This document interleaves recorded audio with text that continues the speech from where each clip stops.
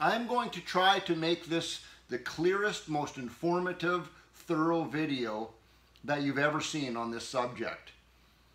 Because of that, it might run on a little longer than maybe you think it should. I'm going to try to cover everything in this video. Let's get to it right now. I've chosen the 3 most common chains that you could have on your chainsaw. This is a full-size 3/8 chain, a chisel chain, that has the biggest teeth on it. Then you go down to your 3/2/5 chain, which has smaller cutter teeth on it. Then down to this one here is also a 3/8 chain, but it's a picot chain or a low profile chain, and it has tiny little cutter teeth on it. Now you have to match a file that fits the size of the chain that you have on your chainsaw. The 3 different sizes of chain that I showed you there, 3 different files. Different ones there, if you have a look. That big 3/8 chain is a 7/32 file. The 3/2/5 chain is a 3/16 file. And that little small chain that I showed you there is a 5/32 file. And yes, I keep my files in a little old fuel line like that. Throw them in the bottom of your toolbox. It helps them protect them. It helps prolong the life of your file by doing that. Drinking straws. Great idea. Next time you go to McDonald's, keep your straw. Slip that right on your file. It protects it when it's rolling around. So why is it so important that we match the right size file with the chain that you have on your chainsaw? It's all about this. It's called the hook. This is a brand new cutter tooth right here that's never been touched with a file. You see that little round edge? It kind of looks like almost like a little fish hook. It's rounded right there. That's what you want to try to make your teeth look like after you sharpen them. Have a nice little hook in it like that. This is the picot chain, the low profile chain. If you use a file that's too big for this chain, it could end up looking like this. Now you see that there's no hook in that anymore. That tooth goes straight up and down. Worse than that, here's one that the tooth is actually the opposite of a hook. It's actually sloped backwards a little bit. You sharpen your chainsaw like that, you might as well have your chain on backwards. It's not going to cut at all like that. So choose your proper file size. Next thing you got to do is get a file handle, unless you don't mind ramming that pointy end of the file right there, right through the meat of your hand. Use something. File handles are cheap. Also, you're going to need a guide. A file guide. Then, don't ask me why I have so many of these things, but file guides come in all different manufacturers. They come in different styles. They look different. Some of them are kind of gimmicky and some aren't. This is the favorite one that I have. It is a simple, inexpensive guide. It does everything that you need a file guide to do, which is what? Number one thing that a file guide helps you to do is controls the depth of how far your file is digging down into that chain tooth. I'll take you back to this sample right here. There's that one that has the cutter tooth sloped backwards. If you use even if you're using the right size file, if it's riding too high on that tooth, it's just going to take the top off and it's still going to be sloped backwards like that. On the opposite end of that, here's too deep. You can have a tooth that looks like this, where your file is going down into the tooth way too deep, and then you have such a drastic hook on that. Sometimes it'll actually grab so hard it'll break those teeth right off. The other thing that those file guides help you to do is maintain a uniform angle on each tooth, so it's the same angle. I'm going to show you that in a second. First of all, we're going to get this chainsaw set up so we can actually start sharpening it. Number one thing you want to do with this is tighten the chain to the proper tension. that it needs to be. If you're unsure of how to do that, I do have another video on my channel. If you go back to my channel, it's called How to Tension the Chain on a Chainsaw Properly. The point of this is, if your chain is really super loose, or even just actually a tiny bit loose, when you go to file it, and you push back on that tooth like that to file it, the whole tooth tips backwards, just like that. And it's impossible to actually sharpen a chainsaw accurately if your tooth is tipping backwards like that. So tension it up to where it should be. Now we need some way to hold the chainsaw securely so we can actually sharpen it. Now you can actually hold the bar with one hand and try to sharpen with one hand, like this. Obviously, if you're not holding it at all and you try to push on that tooth while you're sharpening it, it just moves your chainsaw around. You have to hold it somehow. Can you hold it with one hand and do that with one hand? Yes, you can. Extremely awkward. It's way easier to hold that file with two hands so you can get some pressure on there to actually peel the metal off of those teeth. Easiest way to hold this thing is in a bench vise.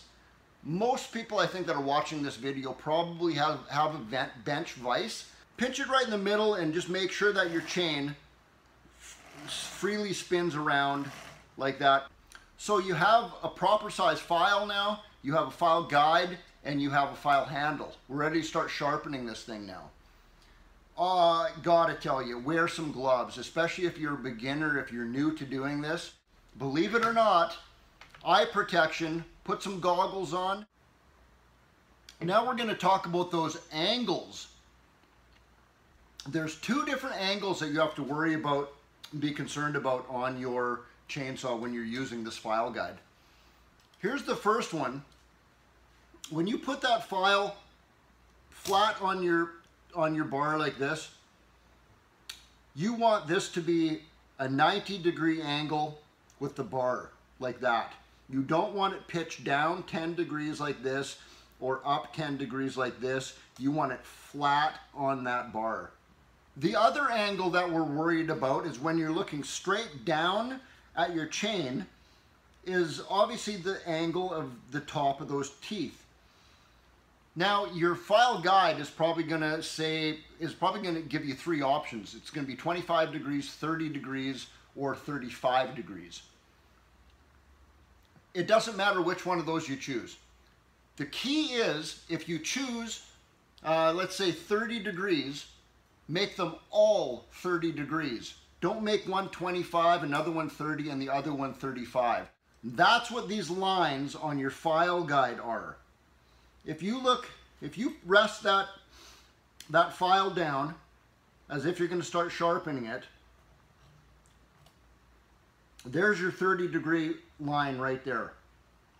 You line up that line right there with the line of the bar. Now that is 30 degrees. That is incorrect. That is incorrect. Line up that line with your bar and you know that that's 30 degrees. Now if you don't have a file guide, all you have is just a file and a handle. A lot of chains out there have this little mark on the back of the tooth. It's a little laser cut mark in there. Most chains do, not all of them do. But you probably are going to see this little mark on here. That is a guide right on the tooth itself to help you follow the proper angle. You can use just a straight file on that, but you're going to really take your time and keep looking at that hook and making sure that you're not going too deep and not going too high on that. You can do that. Guides make it way easier. I've been sharpening chainsaws for 30 years. I still use one of these simple guides because it's way easier and way faster to do that. Next point you need to be aware of is the direction that you file. Some people will say file in the forward direction. They're not really clear on what that means. Filing in the forward direction means that when you're filing a tooth, your file is always pointed away from the chainsaw itself, from the engine of the chainsaw. You're filing this way for your right hand teeth, it's pointed away from the chainsaw. You go to your left hand tooth, you file it this way, because now that's also pointed away from your saw. You're going to know if you're filing it the wrong way. Here's the wrong way right here. I'm filing the left hand tooth right here, and now I'm pointing my file back towards the engine. If you do that, here's what happens. You see how that just skips and chatters? Pretty much your file is going to tell you if you're filing it the wrong direction on that tooth, because it's going to do that. If you're filing it the right direction and you file, you're going to just hear and feel that metal just peeling off. So always have your file pointed away from the engine as you're filing. Another thing that you need to be aware of is how a file actually works. A file only cuts in the forward direction. It doesn't cut coming backwards.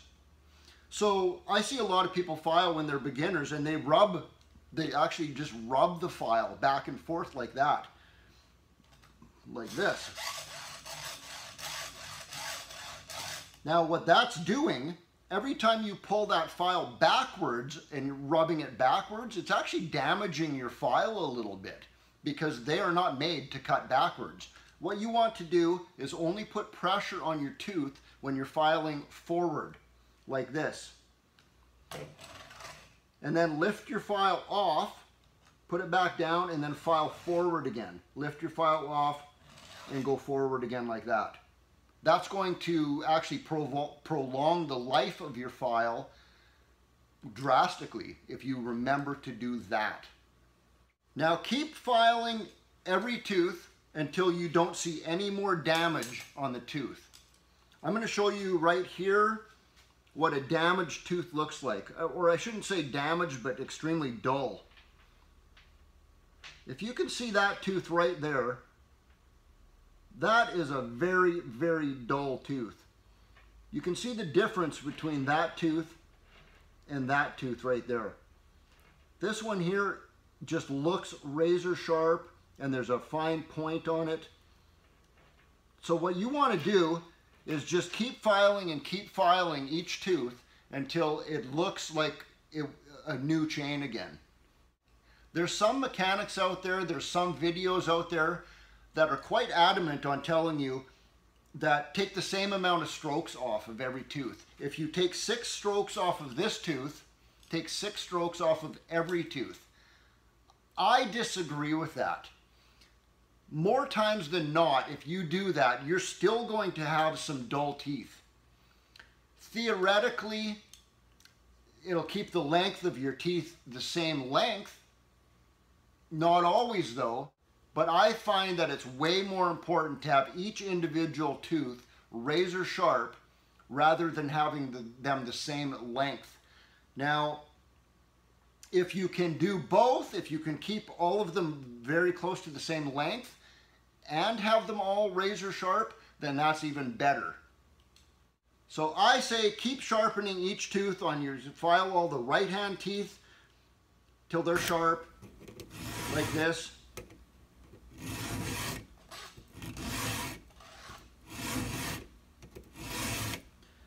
And then what you want to do with the other side of the teeth, you want to sharpen the left hand side of the teeth now. You just take it out of your vise and you flip the whole chainsaw around, clamp it back in your vise, and then do the same thing on the left side teeth.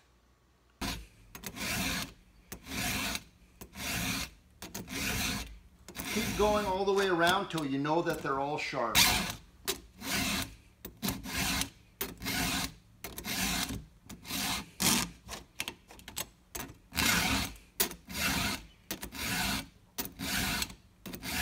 We're not done yet. I know. You have a nice sharp chainsaw now. All your teeth are sharp, razor sharp. There is another critical component to sharpening your chainsaw that a lot of people don't even discuss. That is the depth gauge, the rakers. That is the little piece that's right in front of your tooth. right in front of the sharp part of your tooth that you just sharpened.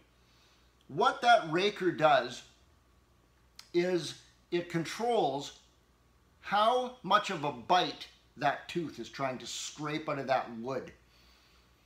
If you have it too high, it's going to just be kind of taking powder off, like little tiny little bits of chips off of there. If it's too low, it's going to be trying to take out too much of a bite, where if your chainsaw is not powerful enough, your chain will literally just stall in the wood you're trying to cut, because it's trying to take out more wood than the chainsaw can actually pull out of there. So we want to have those rakers also now at the proper height. That's why we have a flat file now, a raker file like this, to take those rakers down if we need to. Now you can get these little inexpensive raker gauges right here for filing your rakers down. How these things work is you just lay it on top of your chain like that, and if there's some of the raker protruding past that guide right there, then you can just file it off with your flat file like this. I don't use one of those, never have, never will, because there's an easier way to do this. Your rakers need to be at a different height whether you're cutting hardwood or softwood. The easiest way to know if your rakers are at the right depth is simply from this. Analyze your chips. You just cut a log in half, you got a big pile of wood chips down at your feet. Pick those wood chips up in your hand and look at them. You see nice big chips coming off like this. This is what you should see coming off of a piece of wood when you cut with a properly sharpened chainsaw. If they're more like this, you see the difference between these? If it's more like this or even worse, I've seen it pretty much half this size of chips, even this, it's just powder coming off. You know that you have a nice sharp chainsaw because you just sharpened it and you're still getting powder like that coming off. All you have to do is take it back in your shop, put it in your bench vise, take your flat file, and take 2 strokes, 3 strokes maybe, start with 2. Take 2 strokes off of that raker like this. And this is also, you can only do this one way. You have to sharpen away. If you're doing the right hand teeth like this, you sharpen it like this. And you take 2 strokes off like that. If you sharpen the left hand teeth also going that direction, it's going to skip and chatter again like that. So you sharpen from the inside out, I would say, is a good description for which way you're going.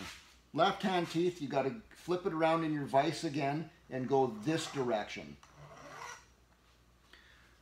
You take 2 strokes off of each raker like that if you're getting powder coming off, and take it back outside, cut another piece of wood, and I'll bet you anything, you're going to have way bigger chips coming off. You can also go too low. Don't go too low on those rakers because it's just going to stall your chainsaw out in that piece of wood. That's how I judge how far my rakers need to go down. You don't have to take your rakers down every time you sharpen your chainsaw. Only take those rakers down when you start cutting little bits of powder coming off of there, or they're not proper wood chips coming off of it. So I hope that was clear enough, thorough enough, informative enough for you. That was my whole goal for this video. I hope you liked it. Give me that thumbs up button there if you liked it. Subscribe to my channel if you haven't already. Till the next episode, guys, coming up soon. Cheers from Canada. Steve out.